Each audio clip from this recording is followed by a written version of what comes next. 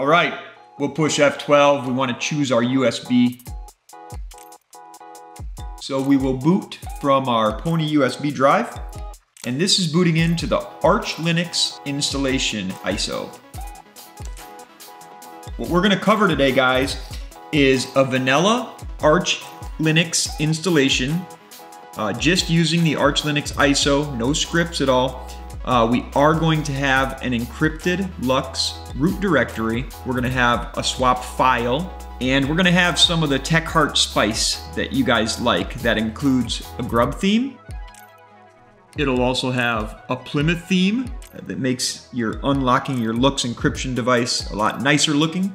And it's gonna include something you might not want to install, but I'm using a TUI greeter called LI instead of SDDM or LightDM. I think it's a display manager. So it's gonna be a vanilla Arch Linux install with a LUKS encrypted device and a couple cookies on top. All right, we are booted into the Arch Linux installation ISO. Should we get rocking? Let's go. The first thing I'll do, guys, and this is just for you, I'm gonna set font, and that's in, I think, user, share, keyboard, console fonts, and I'll just set it to the Sun font. That'll be fun. It'll make it a little bit bigger for you guys. So the first command is localectl, and we're gonna do list-keymaps, grep US, because I'm in the United States. That's gonna return everything that contains US, and I see just regular US is for me. I'll clear the screen, and now we'll just load keys US, or whatever your country code was. Clear. I'm gonna run an IPA. If you had an Ethernet cord plugged in, you'd see an IP address down there. I do not, so I need to get internet on this box. I'm gonna do that with iwctl, and I'm just gonna type -- passphrase and my Wi-Fi password. Then I'm gonna do station WLAN 0, which I can see up there. Yours might be different. And then I'm gonna put connect and my SSID name. And I'll just run a ping 8.8.8.8 to test. Oops, one too many 8s. And we're connected. So I'll clear the screen. Now that we're online, let's first install pacman-sy, it has to be sy, reflector. And this will install reflector onto our Arch Linux ISO. But what is reflector? Reflector is a really cool app that tests the speed and other things of mirrors and will allow us to add a mirror list to the install ISO and our Arch Linux installation. So let's run reflector -c. And for me, it's gonna be US, that's your country code. -A12, they have to be live within the past 12 hours. -- sort by rate, I think. Yeah, that's speed, rate. And then -- save to etc. pacman.d mirror list. We'll let that run. It'll take a little while, but it'll get us the fastest mirrors.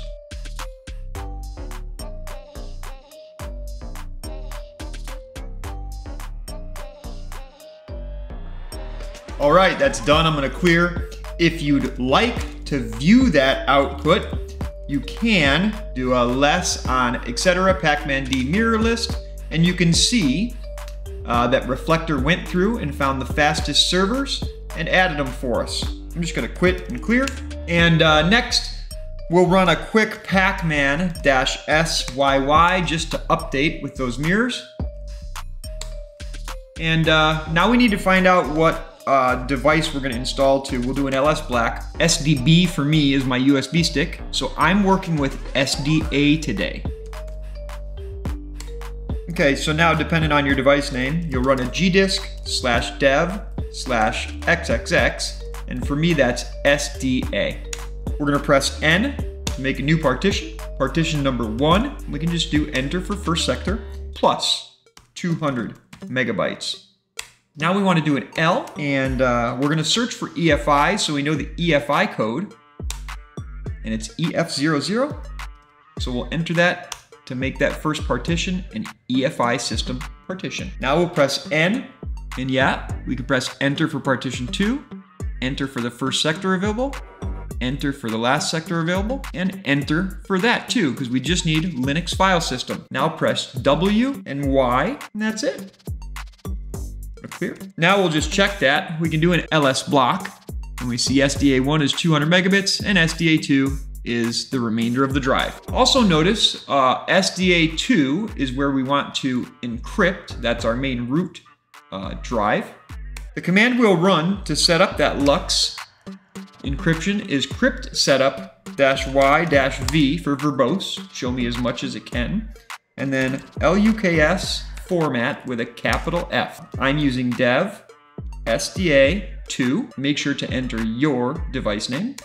You'll have to type in yes with capital letters here, YES, and then your password twice.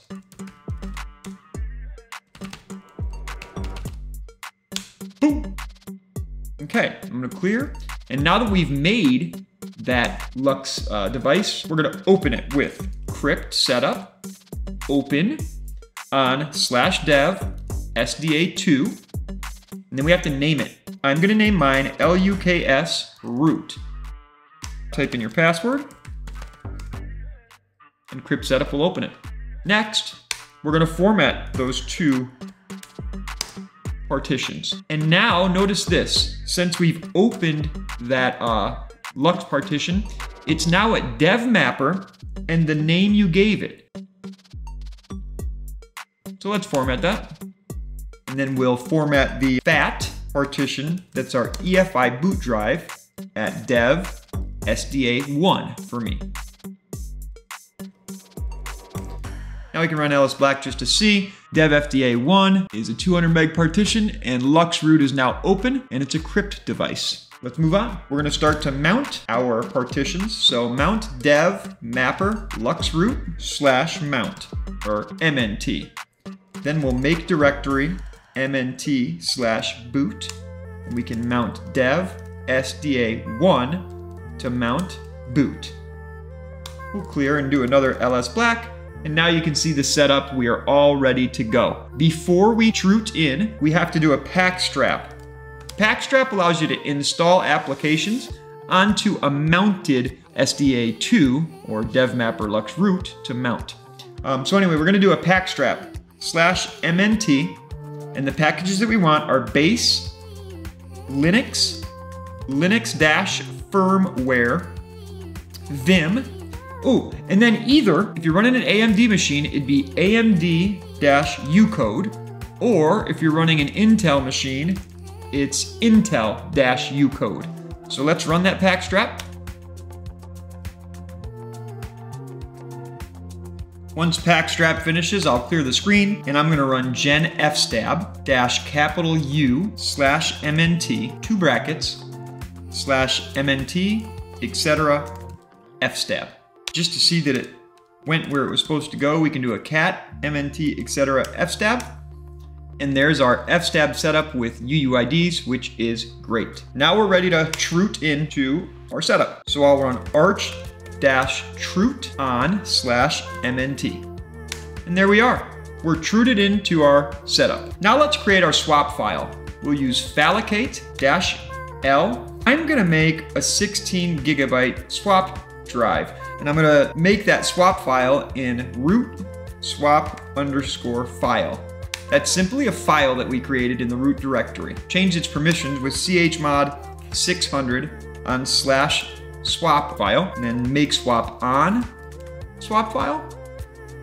I tried to do all those commands at once. It's make swap, swap file, and then swap on /swap file.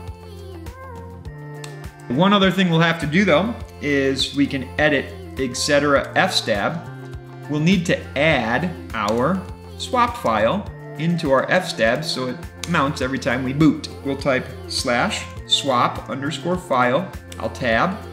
I'll tab twice just to match these two people. This is none. I'll tab twice again. It's a swap. I'll tab twice again and type defaults. And I'll just give it one tab 0, another tab 0. That's our swap file setup. And I'll clear.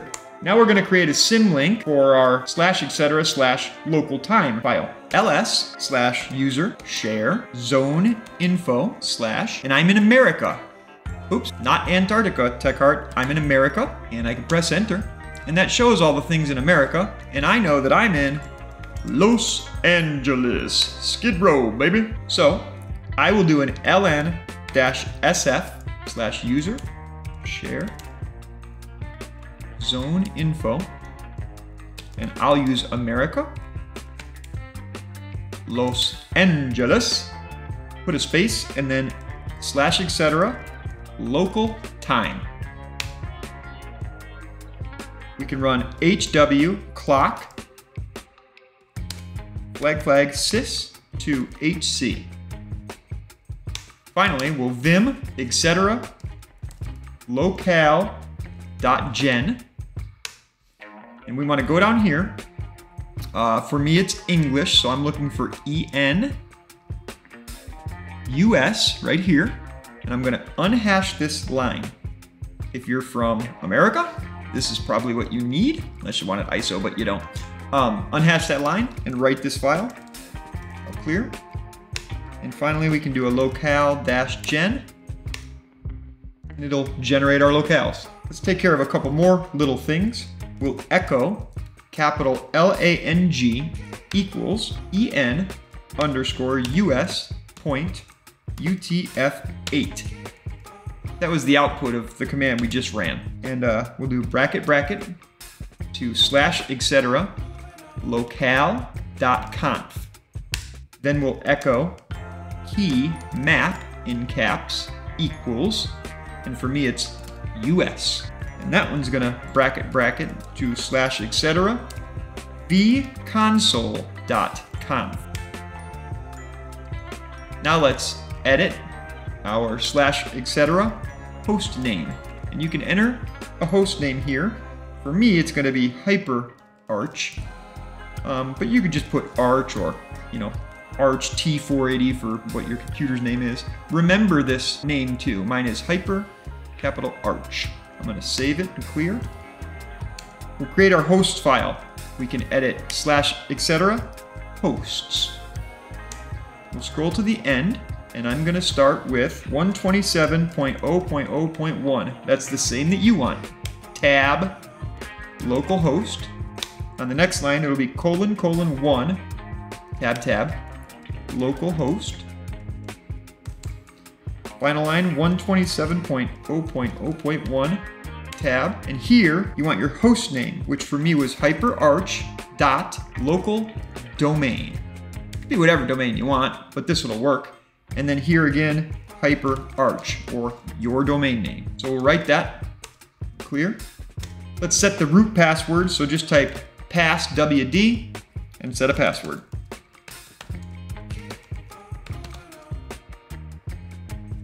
Okay. Now we're going to install our system software. We're going to run pacman, flag S, base devel, blues for Bluetooth, blues utils, cups for printing, dialog, DOS, FS tools, EFI boot manager, we're going to need that, git grub, and then we need Linux headers, M tools, network manager, applet, and network manager, OS prober, in case we ever want to dual boot Windows or something, pulse audio dash Bluetooth. We'll get reflector. We'll want wireless_tools. Might make things easier one day.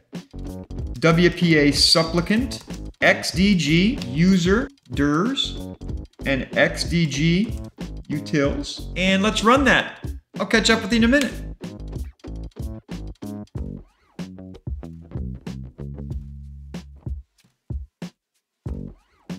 All right, we'll clear that. Now we're gonna edit /etc mkinitcpio.conf. We're gonna add a hook to our system. Go down to the hooks line, and first of all, if you didn't have keyboard and key map, I'd add them right after auto detect. Let's find the block hook And after the block hook, we're gonna insert encrypt. That's gonna unencrypt our LUKS partition. Save the file, and I'll clear the screen. Now we'll build that with mkinit cpio flag p Linux. Okay, that's done. I'll clear it. Now we're gonna install GRUB. The command is grub-install flag target equals x86_64-EFI, then --EFI- directory equals /boot, and then --bootloader-ID equals _GRUB. Run that. No errors reported. We'll do a grub make config -o/boot grub.cfg. Okay, now we need to find out the UUID of our LUKS encrypted partition. For that, let's run a block ID, blk ID, and if you look with me down to dev/sda2 line, you can see the type equals crypto_LUKS. So we know that's the UUID that we need. Make sure you do not pick the part UUID. Go ahead and note that UUID. For me, it ends with CB2A. Okay, I'll clear the screen. We'll add that in edit/etc default grub. We're gonna go down to the grub_cmd_Linux line, and we will insert texts in between the two quotes. The line we're gonna type is crypt device equals UUID in capital letters equals, and then that exact UUID that we grabbed. Let me add mine.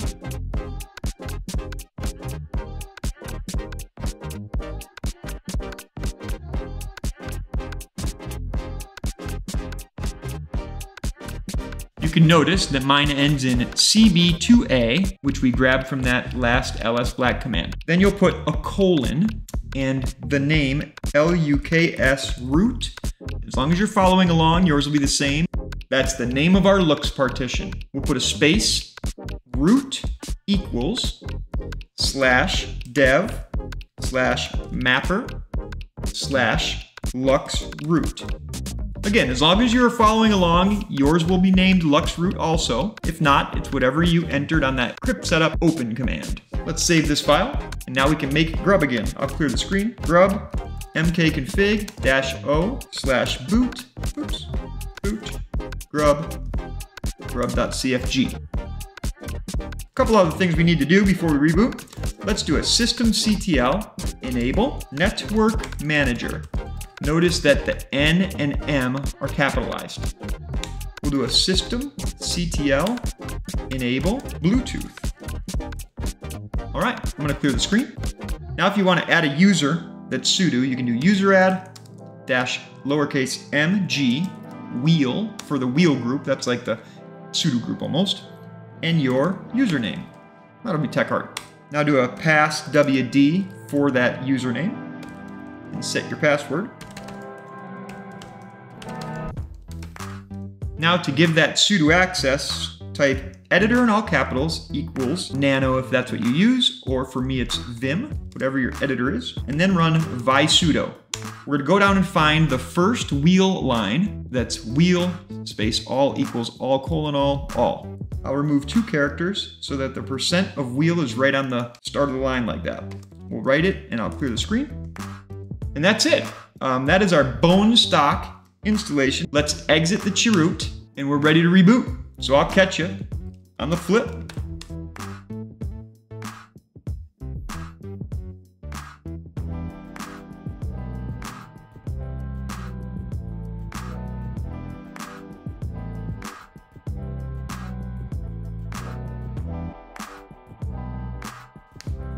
Okay, enter our LUKS password when it asks. Notice how that's a text prompt there. And cool, here we are. We are at our bone stock vanilla Arch install. And now you're gonna see the TechHeart Spice. Log into your user account.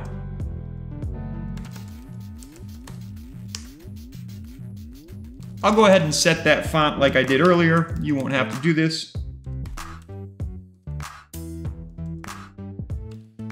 To a nice sun font, and I'll clear the screen. First thing, we'll run IPA. If you're on Ethernet and already have internet, great. You can ping 8.8.8.8 to test it. I know I'm not connected.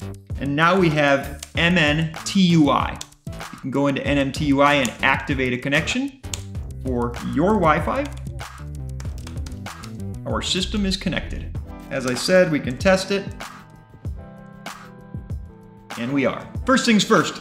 Let's do a git clone https://aur.archlinux.org/yay.git. Yay allows us to install Arch AUR packages, which we definitely want.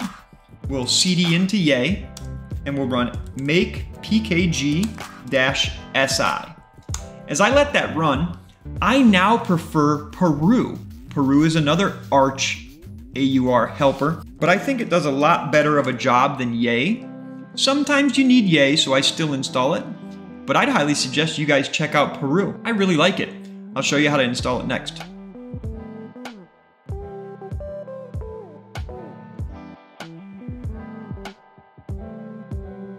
I'll clear the screen. I'll exit the yay directory, and I'll do rm-rf yay. And now let's install Peru.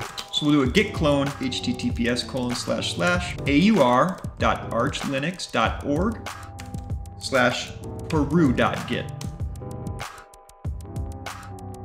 We'll cd into Peru, and we'll run the same make package-si.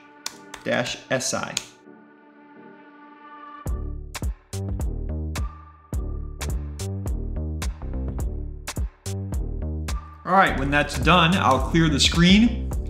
I'll exit the Peru directory, and I'll also remove the Peru directory. We can run yay as a test and see that it's installed. And we can run Peru as a test and see that it's installed.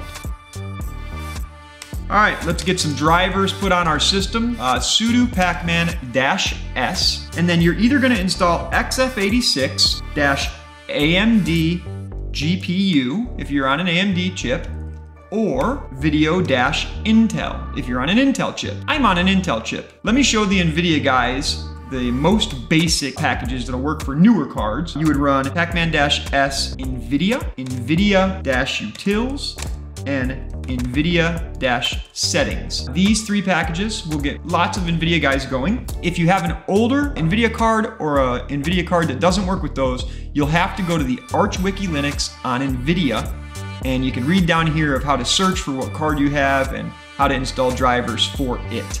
I'm not gonna cover that. All I'm gonna cover is the three packages that get the most NVIDIA people going.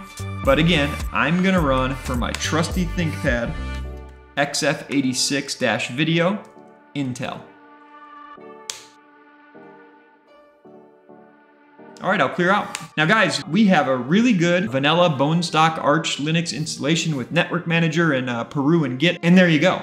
But let's see some of the TechHeart sauce on top. To do so, let's get some killer GRUB 2 themes. The themes I have in mind are named dedsec GRUB themes. If we scroll down, you can see an installation command right here. We'll do that in a minute. But if you go down, you can see all these different cool themes that you can select for GRUB, and click one just to show y'all. So there's one of the themes you can have. I think we'll pick that one. Its name is Spyware. There's all other ones that you can pick. We're gonna go with Spyware. So, to get dedsec themes installed, let's go back over to our Arch system, and we're gonna run git clone --depth1 https://gitlab.com/vandalbyte/dedsec-grub-theme.git, and let that go. Now we'll move into that directory. I'm gonna clear real quick. And we'll run sudo python3 dedsec-theme.py-install. And what did I say we wanted? Spyware, right? Yeah, spyware. So I'll press K, and you can pick 1080p or 1440, and color icons or white icons. It'll update GRUB, and I'm gonna clear. I'm gonna get rid of this directory. You could keep it if you want to change those themes around. Now let's add a killer Plymouth screen that will give us a way cooler LUKS encryption unlock than that standard text one. To do that, we'll use Peru, or you could use yay-s Plymouth-theme-optimus-git. The Optimus one that I'm talking about is actually a part of ADI 1090X's Plymouth themes. He has a GitHub, and all or most of these are in the Arch Linux AUR. There's many, many different ones. I won't cover them all. My favorite that I found is Optimus. You can see right here, they're all in the AUR, and there's like 4 different sets of these. You can go through somewhere here and find a listing of all of them. Yeah, there's 4 packs, and each pack has, you know, dozens, if not more. You have to find one with a LUKS encryption password addition to it. But at any rate, we're just gonna go with the Optimus one, and you install that with Peru-s Plymouth-theme-optimus-git.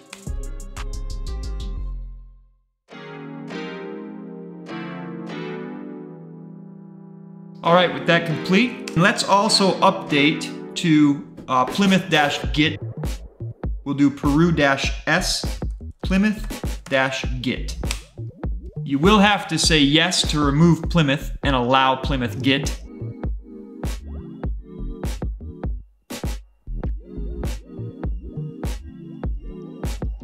All right, now let's sudo edit /etc mkinitcpio.conf again. We have to edit that hooks line. We need to add Plymouth. I'll insert it just before encrypt, like so, and save that file. We've got some grub editing to do, so we'll do sudo edit /etc default grub. We're gonna go to grub cmd line Linux default, and we wanna make sure we add quiet splash to the end. So I already have quiet. I'm gonna put a space and splash. We'll write that. Now we're gonna do a sudo grub make config -o/boot grub.cfg. Now to set the Plymouth theme, we're gonna run sudo Plymouth-set-default-theme-R and Optimus. That will switch our theme to Optimus, and it'll run mkinitcpio to get that new Plymouth hook that we just added, and you can see it's running the build hook Plymouth right above.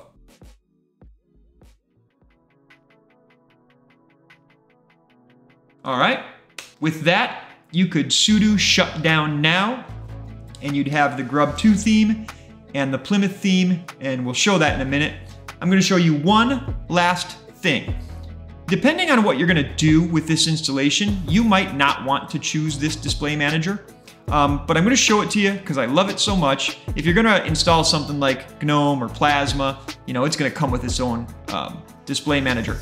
But we're gonna go down to the console type and click on Ly, L-Y. L-Y is a TUI Display Manager. It's just text, and it lets you log into a shell, or, you know, GNOME or Hyprland or whatever you're doing.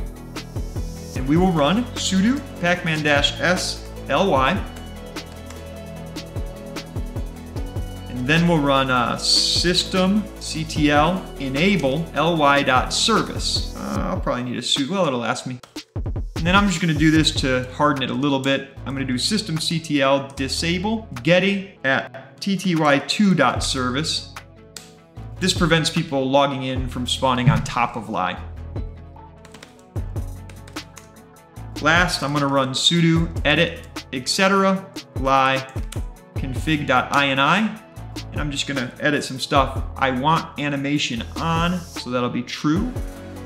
I want it to be 0. You can either have this fire or C matrix rain. I'll edit my clock later. I like to make it a 12-hour, but I'm gonna also turn on big clock. Everybody wants a big clock, and I'll save that file. Okay guys, with all that done, we're finished. Let's give ourselves a sudo shutdown now. And I'm gonna reboot to show you the fruits of our labor. What we're booting into is a TechHeart sauce Arch Linux install. There's our new GRUB 2 theme. We could have picked from 10. Here's our Plymouth theme for unlocking our LUKS encrypted partition. I think it looks awesome. When you turn the computer off, you'll also see that animation with no password. And bang, guys, there we have our LY window manager. And check out that fire animation. I think LY is the only thing that you might not want to install, but boy, I think it's better than SDDM any day. So I'll get logged in, and that's our awesome TechHeart Arch Linux vanilla plus the sauce, baby, install. It was fun hanging out with y'all. See ya!